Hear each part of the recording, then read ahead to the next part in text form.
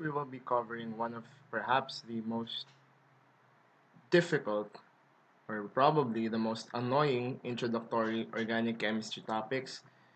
We'll be discussing isomers. Okay. And before we start, we need to define what an isomer is. In fact, you cannot even say what an isomer is because it's always relative. So normally, for you to say that something is an isomer, it should be relative to something else. So I think the proper word to say is that these two are isomers, or maybe if not, then these two are not isomers, or these three are all isomers. But you cannot say a single thing is an isomer because there's always something you have to compare. Isomers are two or more compounds that are said to have the same molecular formula, yet they have different structures. Okay? So the fact that you're comparing if there is something the same or something different implies that you need to compare at least two different things. Okay? When you say same molecular formula, it usually means that the carbons, the oxygens, the nitrogens, the hydrogens are the same. If I have one isomer with 6 carbons, the other isomer has 6. It should be exactly the same. But they don't look exactly alike, so they are different in structure. Now, do take note that the moment we say different structure, that's crazy because you might say, what structure? There are a lot of things about structure for organic compounds. And yeah, you're right. That's why we have so many different types of isomers for many different ways of, you know, differentiating structure. And the first thing we need to take on is the word connectivity, which I will go back to later when I'm done with constitutional isomers. But if ever we have different so-called connectivities, okay, then we can have three possible options. We have skeletal isomers, positional, or functional isomers. But if the connectivity is the same, then we have what we call stereoisomers. Okay, and stereoisomers can be further divided by using the question, is it interchangeable? Meaning, by just near rotation or bending or twisting of bonds, can I convert one of my stereoisomers into the other one? If the answer is yes, then we have what we call conformers or conformational isomers. If your answer is no, like no, I cannot just twist or rotate bonds and convert one isomer to another, then we call those as configurational isomers. And if your answer is no, your reason will actually further classify our type of configurational isomerism. If it's due to asymmetry, which we will discuss later what this means, we have an optical isomer in our midst. But if it's a restricted bond, which causes the non-interchangeability, it's geometric. And all of these are technical terms as expected because we haven't discussed them yet. But hopefully later when we cover these one by one, it would make sense. Also, take note that the way that I am particularly classifying configurational isomers may be very different on the one you will find in your handout or in your book. I am aware of that, but I'm going to prefer using this one because it has, for me, made teaching this a little easier than if I use the other one, which uses diastereomers versus enantiomers. Alright, let's get to it. So, I did mention that when you have constitutional isomers, they have different connectivity. And by showing you the definition of my three constitutional isomers, I am actually trying to reveal to you what this word connectivity even means. So let's start by discussing skeletal isomers. Skeletal isomers are two or three or more compounds that have the same molecular formula, of course, that should be the definition of an isomer. But the difference in their structure is particularly difference in branching. Like, for example, first, observe that all of my carbons, in my three structures here, the carbons are 5. The one I just counted was 5 carbons. This one is 1, 2, 3, 4, 5. This is also 1, 2, 3, 4, 5. But this one is linear. It doesn't have a branch.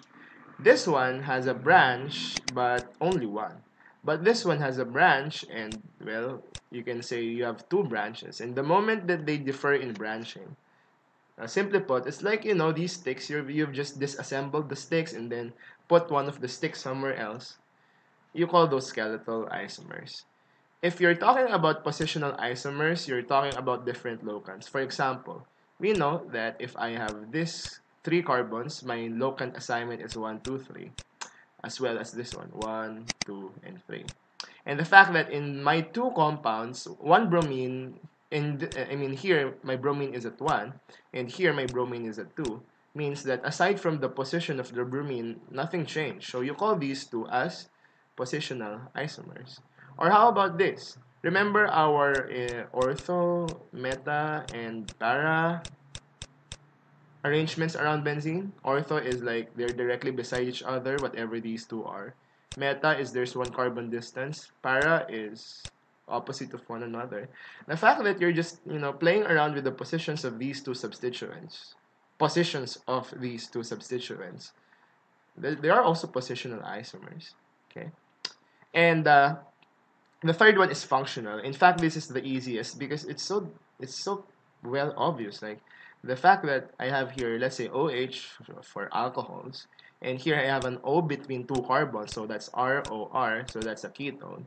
Like it's a no-brainer. Hey, I have different functional groups, so most likely they are functional isomers. So what I'm actually trying to say about connectivity is that connectivity can involve any of the three factors here: branching, locant or position of functional groups, and the actual functional group. If any of those three are different, then we have a constitutional isomer. But you know what? There are some isomers where everything is the same. Their branchings are the same, or some have both of them have no branching at all. The position uh, of their functional groups are the same. Their functional groups are the same, but then they're not as in exactly the same, and that's weird because if they have the same connectivities, you call them stereo isomers. We have two major types of stereoisomers: the conformational isomers or conformers, as I have written in the outline a while ago, and configurational isomers.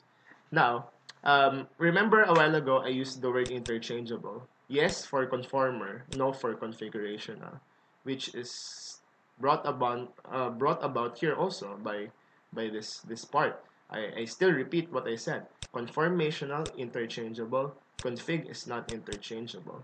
Again, when we say interchangeable, it's the capacity for two isomers to become the other one just by mere rotating or twisting of bonds. If you can, just play around with the rotation of your bonds or the bend around the bonds and convert one isomer to another, that's conformational. But if for example, for some reason, you're just incapable of trying to do anything to convert one isomer to another without the need to break a bonds, it's configurational. So let me clarify this. That's not two configurational isomers are not interchangeable, meaning you cannot just rotate your bonds and then expect one isomer to become another. But maybe by breaking bonds and then reattaching them, you can actually perform the interchange. But breaking bonds is not an option normally, so we do not use breaking bonds in the terminology interchangeable. It should only be rotating or twisting of bonds, no breaking involved. Okay. It still won't make a lot of sense, so we will really have to go through them one by one later. But the fact that I can interchange one conformer to the other, we can say that they are temporary differences. You can imagine that you are a conformer, and your different conformers are you sitting down, you standing up, you lying down, and probably in other positions. The fact that you can just bend your joints, stand up, and you can go from standing to sitting, sitting to standing by just mere, you know, by bending of your joints. That's interchangeable. So that's what we mean by temporary. But for configurational, like for example, something that is permanent in our body are our two hands. Like you can never convert your left hand to your right hand or your right hand to your left hand. They're not the same, right? If you like, those are my hands clapping together, both face down. They don't really match. You can try to do it also, unless you can imagine the morbid idea of like slicing both of your hands and then having them sewn in different arms, which is very horror movie in terms of imagination. But that's the only way that you can make your right hand your left or your left you're right. So that's an example of configurational. And why not get straight to it? So let's start with conformational isomers. And I just repeated this word. And again, it's basically the same molecule, just like my analogy with you and your body, standing up, sitting down, lying down. And just like your body, when you compare yourself standing or sitting down or lying down, there are differences in energy in different ways that you have your conformation. Okay. Let's say sometimes there are conformations that are more stable. There are some conformations that are less stable. And technically speaking, that's the only thing that we care about in conformers. Okay. Because a lot of questions here are usually which is the more stable conformer and so on and so forth. And that's what we will try to analyze. Do note that in order to understand this completely, you must have an understanding of strains, which I have discussed in the previous lecture. All right, the first type of conformers that we will be encountering are ring conformers, and here I put the three most common ones: the cyclobutane ring, cyclopentane ring, and the cyclohexane ring. So the problem, they say, with having a square shape for cyclobutane is that it's so hard to actually. I realize it's so hard to do this without my model. We have some type of toys showing atoms and bonds in the classroom, but I don't have it. Of course, This is a recorded video, but if my two hydrogens are actually drawn and I look at this in real life, these two hydrogens are actually overlapping. Oh, actually not this, but you can see these two. We can imagine that these two hydrogens are overlapping, or these two hydrogens are overlapping. In short, that's not good because overlapping means there's a strain. So what we can do is you can imagine you're holding this square. Like for example, think that you're holding this corner and this corner, and then you kind of twist it so that it becomes something like this in perspective drawing. By doing that, by kind of twisting your square a little bit, you're trying to separate the bonds that are overlapping, and of course, that will reduce the strain. Or for example, in my cyclopentane, what we can do is maybe what you can imagine here is that this carbon, let's say you have your hand, you're holding on that carbon, and then you're flipping it to the center, like so. It's like you're getting this and you're pushing it to the middle. It will look something like this. In fact, it looks more like an envelope shape here. So some people even call this the envelope configuration of cyclopentane, which will kind of reduce the strain. It's extremely difficult to see how it reduces the strain in two-dimensional drawing, but long story short, we're actually achieving separation of more hydrogens by folding this carbon up. Then the most popular, of course, is for cyclohexane, because we can go back to two of the most popular conformers of cyclohexane. This one is called the boat, and this is called the chair. If you watched my discussion on structural effects or strains, you would have already seen this one. And for example, I tried to draw all the bonds of the boat in the chair, which is no easy thing to do. For chair, it would be like this. I need to add all of these bonds to carbon. And for boat, it's kind of similar, that I'm trying to supply all the missing carbons. Okay, so one thing I would like to highlight is that in the chair, notice that all my bonds here are not, really overlapping on top of one another. They're kind of, how can we call this, well spaced. And if it's well spaced, then there's not a lot of strain. But look at this boat. Look at this. Look at these bonds. What are these two bonds doing? Okay. What are these two bonds doing? They are so close to each other. They literally, if it's even possible, they're literally like colliding on each other. And we know that this is called steric effect. Steric effect is a destabilizing force. It's a type of strain, right? So therefore, the boat has something that the chair does not have. Unfortunately, this is not a good thing. So in fact, we can say that the boat is relatively unstable compared to the chair. And the chair, because there's not really any evidence steric effect, this is more stable, at least compared to the boat. And I would like to add something to the discussion. Sadly, we will not anymore perform practice drawings or what we call sometimes ring flippings. Although if you want to have something like that, I could record it separately. Um, if I have my bonds here for my chair conformation, there are some bonds you will notice that are really, really upright or vertical. You call those vertical bonds as the eggshell bonds. Okay?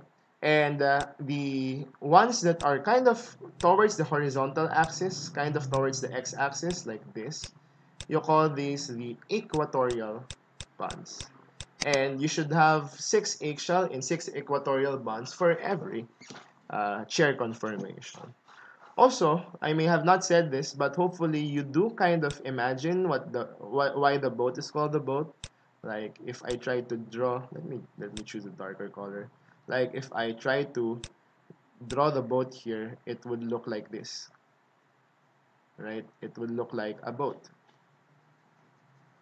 I think it's nice that I draw it last because otherwise I'd be like covering everything else. For the chair, they say it looks like a chair. Like this one is the part where you put your back on. Then this is where you put your butt on, and then this is like a leg rest. Okay, so you can think of it like that.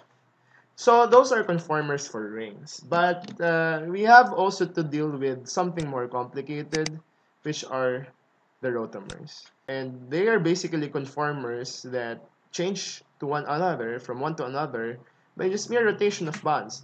And you may be surprised if you watch the previous video about our strains. This is something you've already seen. And again, let me repeat that these hydrogens are at the back, and then the hydrogens that are white should be at the front. And it's actually my bad. I should be drawing these bonds all the way to the center.